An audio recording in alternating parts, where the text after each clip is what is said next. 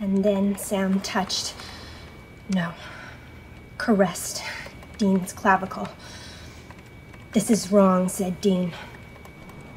"Then I don't want to be right," replied Sam in a husky voice.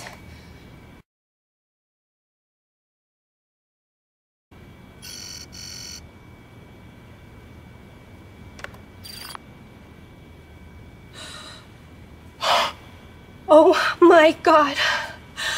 You're...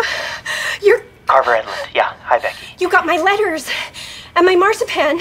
Yeah, yummy. But, I am your #1 fan. You know, I'm Sam Liquor 81. I'm sorry, you're what? Webmistress at morethanbrothers.net. Oh, yeah, you're my #1 fan. That's why I contacted you. You're the only one who'll believe me. Are you all right? No, I'm being watched. Okay, no, I mean, not now. At least I don't think so. But I don't have much time. I need your help. You need my help? That's right. I need you to get a message to Sam and Dean. Okay? Look, Mr. Edlund, yes, I'm a fan, but I really don't appreciate being mocked.